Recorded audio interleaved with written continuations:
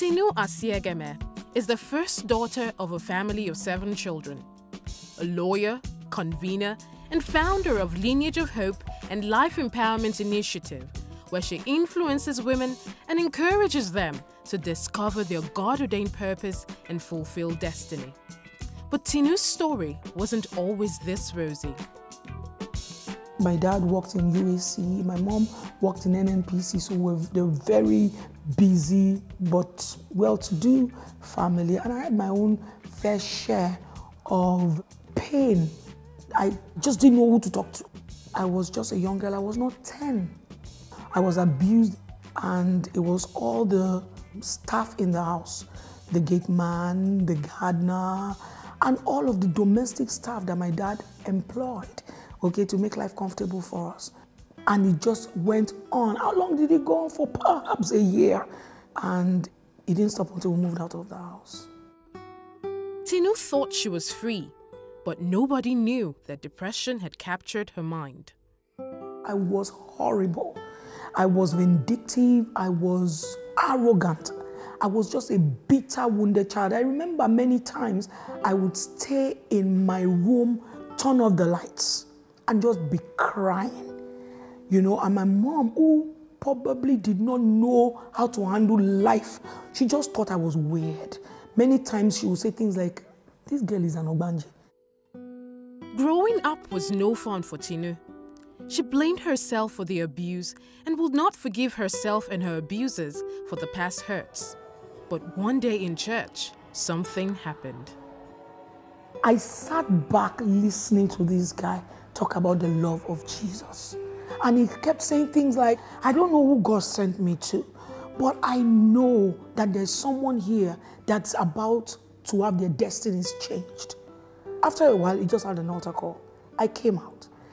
Something happened in me that day, and he helped me to know that there was a best friend in Jesus.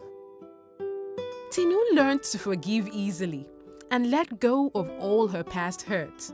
Some years later, she got married and had 2 beautiful girls, and a 3rd child was on the way. It was going to be a boy, I knew it. And when this boy was born, he was the biggest of our kids. The rest were 3.8, 3.9. This boy was 4.2. He filled out the growth. We didn't have to roll it. It was a fantastic pregnancy from beginning to the end. I was really excited about the birth of a new gender in the family. We already had 2 girls, and him. But they said there was a defect with his heart. He couldn't sustain his breathing himself, you know, and we struggled and struggled. After about 11.5 hours, he passed on. I was shattered. I was inconsolable. I felt at the time that the enemy came to steal our praise. Friends, family, and pastors came encouraging Tinu and her husband. In one of such encouragements, particular words struck Tinu that changed her perception forever. A friend of ours said something that I would never forget.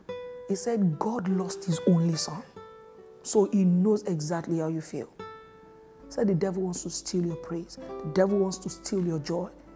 Don't allow it. Healing really came when God said to me, the television will be your pulpit, your books will be your sons. So at that point, I embraced God and I said, if we're living like someone who is going to heaven tomorrow, would you really be concerned about this boy or no boy, girl, child thing? I said, no. So I'm contented to know that God has covered every ground. My books will be my sons, and they'll speak to the enemy at their gates. Who shall continue, shall prolong his generation. My books will prolong my generation.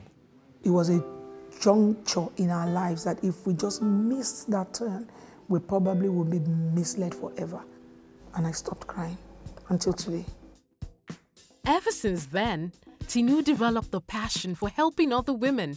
She has ministered in several churches and conferences, teaching about purpose and relationships.